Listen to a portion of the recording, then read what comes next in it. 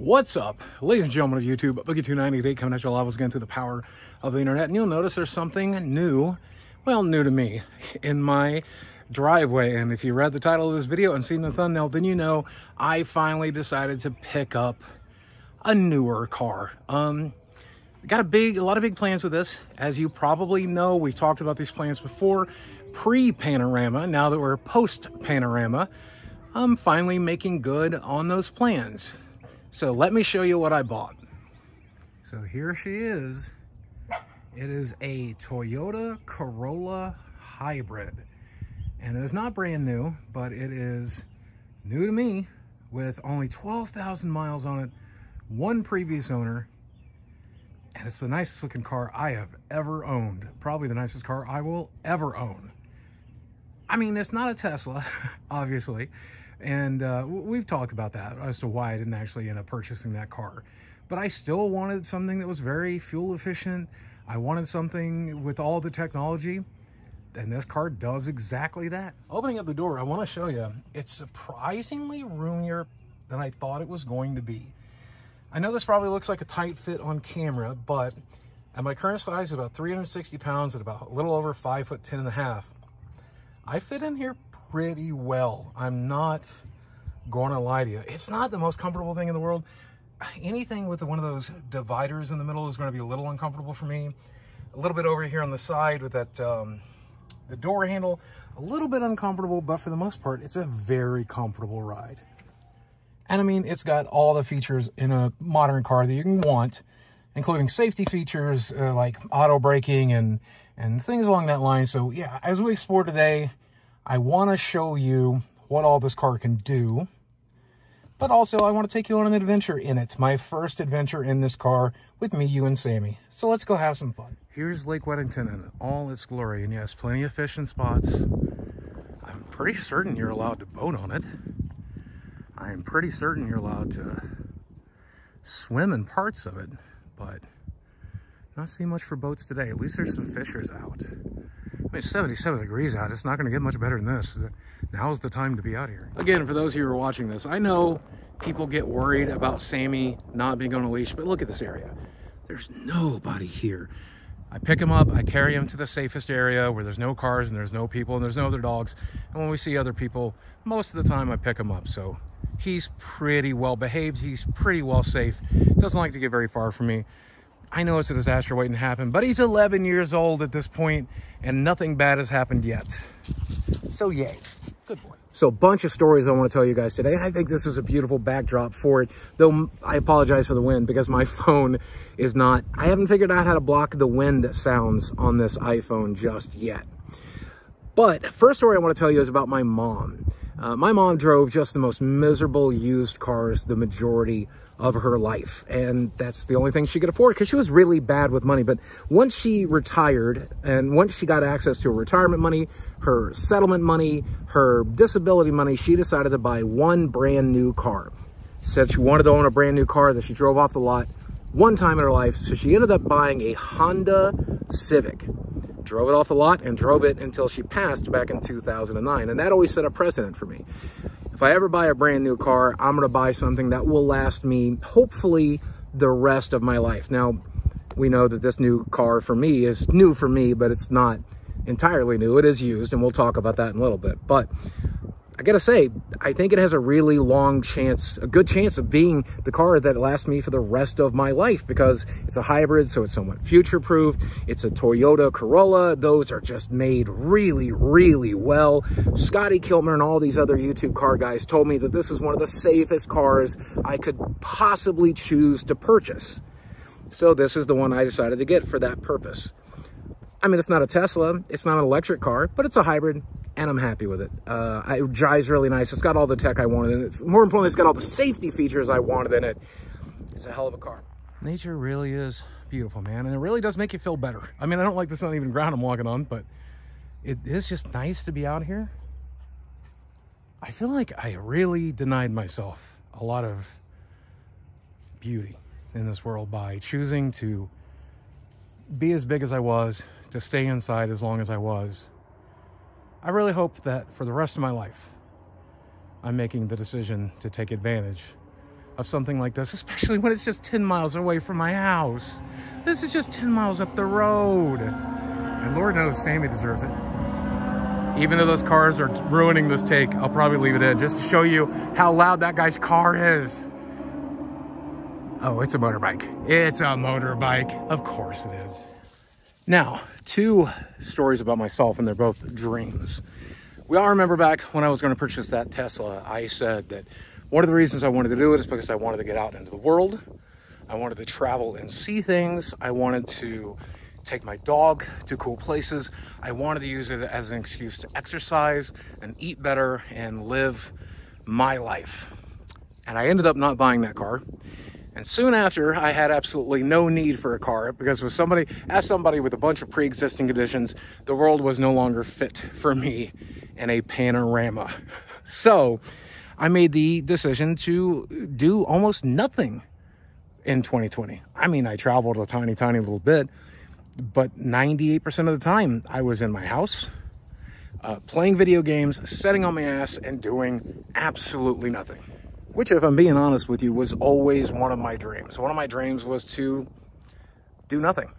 Just sit around and play video games and have the bills paid and eat food and never leave the house and not have to deal with social anxiety, not have to deal with other people, not have to deal with anything.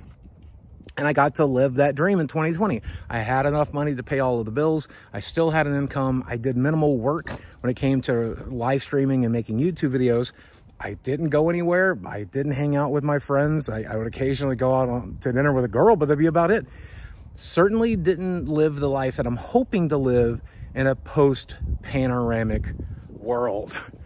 So I feel like last year was not just good for my mental health, not just good for putting me on a path to where I would be experiencing better physical health, but gave me that 24 hours no frills, retirement, I don't know what you really want to call it. It gave me that opportunity to do nothing and to live that dream of relaxing and not having to deal with anything and having my bills paid. It allowed me to just kind of prepare to want to do something that's not that. I've got that out of my system now. I mean, I guess everybody does that when they're 60 or 70 years old, but hey, I'm morbidly obese. I've had a rough health history. I'm probably not going to be 70. So I'm glad I got it out of my way during a panorama while I was 46 years old. Now I can continue to do, hopefully, cool stuff. And if I can continue to train Sammy, hopefully he can go with me on a lot of it. That really is a motivating factor for me, though. I feel like Sammy deserves the best life he can have, and he loves walking through the neighborhood, and he loves sleeping on his daddy's legs and lap, but he sure does seem to love this. He's still freaked out by car rides, and I would love to film that for you someday, but obviously I try not to film when I drive. I'm not saying I won't, but I try not to, but especially if I'm trying to wrangle the dog. That's just a disaster waiting to happen. I'll never understand that behavior. I guess he's trying to mask his scent, or maybe put his scent on something, or maybe found something sneaky and he wants to smell like it. I don't. Dogs are dumb, man. I love them, but they are dumb. Dumb as rocks. It's a dead armadillo. Oh my God, he was rubbing himself in dead armadillo. What is wrong with you? So on the day that I'm going to upload this, I will be getting my vaccine. And that means I'm going to feel a lot safer about going out into the world without the risk of getting sick. And then on top of that, I will feel a lot better about not getting other people sick as well. And there's a question I've asked myself. I've definitely advocated for wearing your mask whenever you're around other people. I've definitely advocated for social distancing. But I know a lot of the places that I want to go, like Branson, or even places like my hometown, no longer require a mask. And I feel like I will always have a mask with me. I will always consider wearing it, but I'm not certain that I'm going to wear it at all times once I'm vaccinated, because the data is showing it might be possible that I can't even spread it anyways. If a place requires it, obviously I'm going to wear it. I'm not going to argue with that, or I'll choose to go to another place. But if I go to a place and they don't require it, and nobody else is wearing theirs, and I can reasonably social distance, or if I'm just hanging out with my friends, I think I'm just going to do what's most comfortable. Feel free to let me know what you think about that in the comments section below. I haven't fully made up my mind on that. I'm curious as to what you think.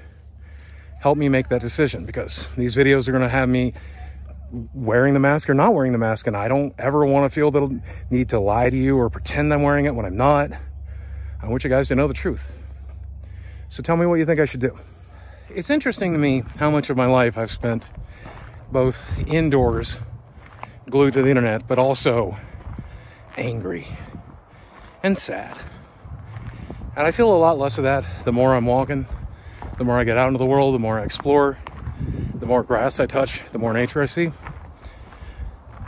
Really, really does help. So if you've never listened to a single piece of advice I've ever given you, maybe consider this one. Get some exercise, do it in nature. I think you'd be surprised, especially if you unplug for a little while. It makes me feel a hell of a lot better. But that's just me. Who knows? I hope it works for you if you try it. I'm still so fat that wooden bridges make me nervous. Oh God. Oh God, I'm filming just in case it breaks. Just in case it breaks. There we go. There's some boats. Kayaks, I think. Not that I ever fit in one, but boy, it does look fun. So while we're still at the park, here's a bit of a tour of the car. It does have that keyless start, so you can just push a button. It's got the navigation with the Apple Play and the Android Play and Alexa and all that crazy stuff built right in, plus a bunch of apps I had to download. And then basically most of the same features you get from a Tesla when it comes to the technology, including a lot of the safety features, which I was very interested in. I mean, after that wreck back in 2019, you know that automatic braking and cameras and everything else that this technology can have is pretty important to me. The mileage is pretty good too. Now this is just, I've barely driven this car, and at 41 miles per gallon. I've been told in city driving I should get closer to 50, but this is, you know, the dealership's miles that were put on it. I could probably reset it. I've been told 50 miles in the city, like 55 when it comes to roads. And Sammy is very excited to be in this car. He likes the car quite a bit too. Don't you, baby? Now, you saw me start the car, and you're probably not hearing the motor. And that's because it's currently on battery power. See? So I'm about to shift it into reverse. Still on battery power. And it will stay on battery power until I get up to about 15 miles an hour. And this thing actually has a little setting here if I want to put it into battery power, but I mean, you're not going to get very far and go very long that way. But it is an option. I mean, it's definitely no Tesla, but it is a hybrid, and it definitely has some perks. But let me set it on the camera so I can get the heck out of here. And that's pretty much it. This is the kind of thing I want to do more often with you guys. I want to go out into the world. I want to explore. I want to show you the world I live in. I want to show you my adventures with Sammy, and hopefully in those adventures, I'll continue to lose weight. I'll continue to be more fit. I'll continue to inspire you to do better than I have. But that's going to do it for today's adventure. As always, guys, thanks for watching. I love you very much, and I will speak with you again soon.